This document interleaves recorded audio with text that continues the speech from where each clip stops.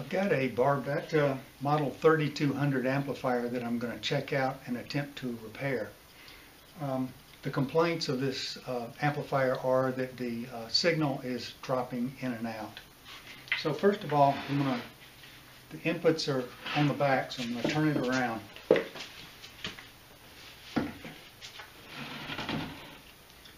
And I'm going to plug a signal source into some of the inputs here. It's got inputs 1 through 4 here, and you turn it on.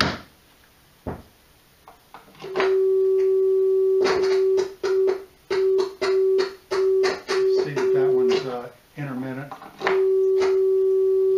That one's not as bad.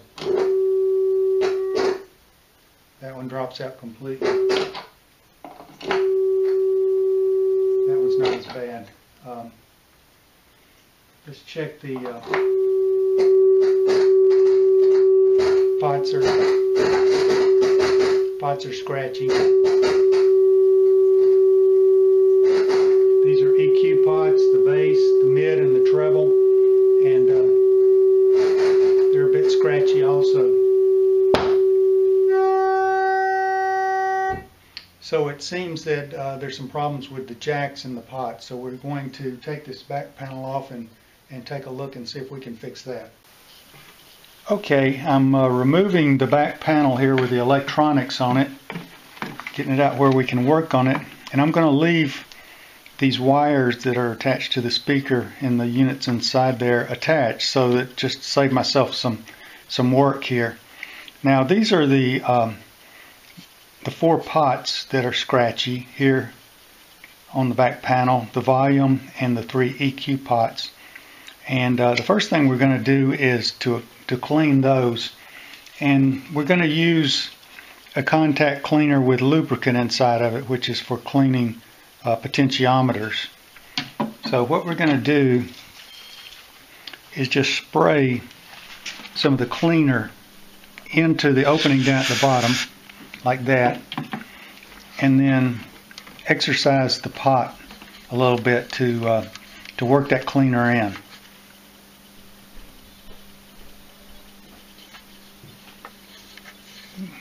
Using the same procedure, we'll go through and do the other 3 pots.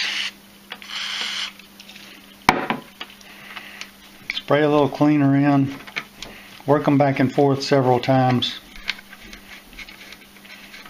to clean those pots up.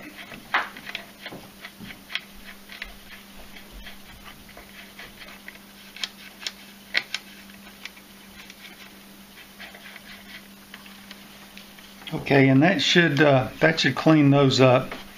What I do sometimes is just go through and do them all again just to make sure they're nice and clean.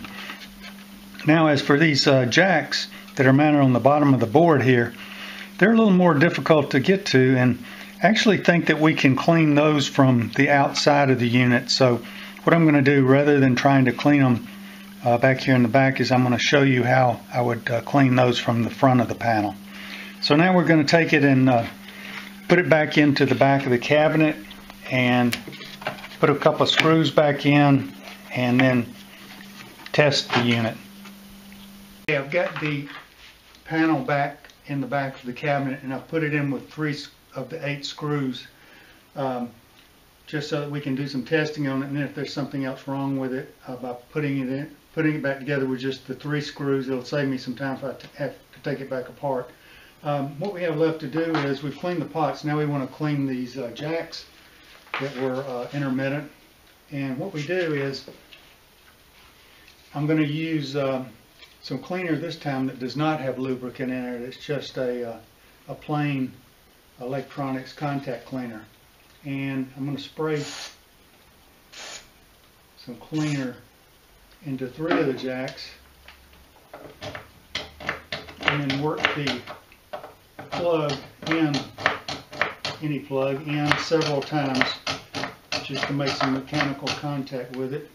And then I'll do the last 4. I do 3 just because the cleaner dries rather rapidly, so I don't want it to be wet while I'm doing this.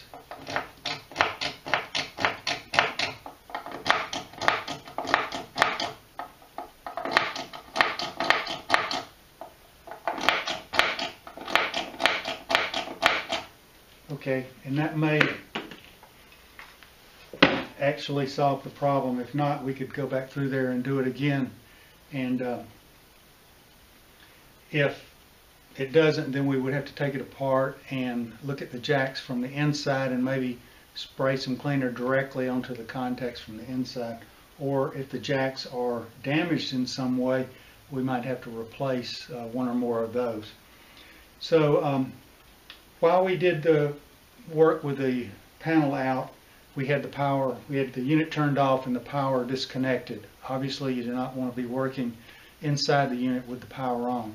But now that we have it back together, we've got the unit plugged up.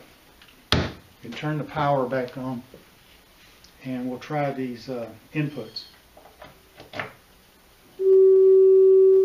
First of all, the master pot sounds nice and clean. Number 1's good. Number 2's good. 3's good. 4's good. And while we got it plugged into 4, let's try the EQs. They're not intermittent anymore. They work nice and smooth.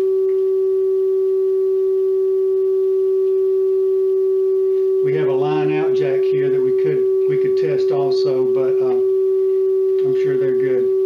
So this is an example of kind of a simple repair, but a very common problem that occurs in amplifiers, not only of this type, but of guitar amps, bass amps. This is actually a keyboard amp, and the pot's being dirty, causing it to be intermittent, and the jacks also causing it to be intermittent, and a quick way to solve the problem. So I hope this video has been helpful to you, and be sure and check out some of our other amp repair videos.